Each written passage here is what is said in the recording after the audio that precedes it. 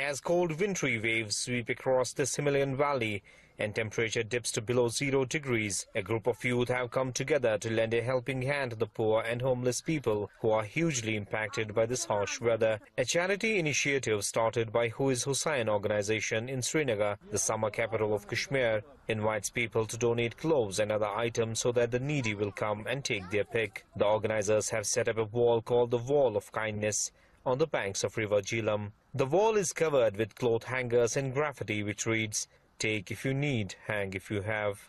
The outdoor charity initiative originated from Iran and now it has become a success story across the globe. Wall of Kindness, as we know, it started in Iran and went to Turkey and many countries. Right now we have taken a step to start here in Kashmir, and our main motive was to pitch an idea to the people that we can help the needy person. It's a global cause, so I request each and everyone to come forward and join hands to serve humanity. What is beautiful about this wall is that the donor which puts the clothes or whatever the food item here and the receiver who took them, nobody knows. So it is a wall of anonymity. It is actually the wall of humanity. It is actually the wall of unity, where no religion comes in between. The wall has drawn huge response from the masses here, and the organizers are optimistic that such walls would be set up in every locality so that the underprivileged don't have to beg to meet basic needs. A small act of kindness can make a huge difference in the lives of those who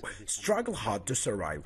This is a wonderful initiative and people must come forward and donate generously. An opportunity to help each other to fulfill the most basic human needs. Usually walls are built to keep people apart, but this wall here aims to bring people together for a noble cause. It attempts to bridge the gap between haves and have-nots and spread hope and happiness. Saili Safi reporting for Press TV, Indian Control, Kashmir.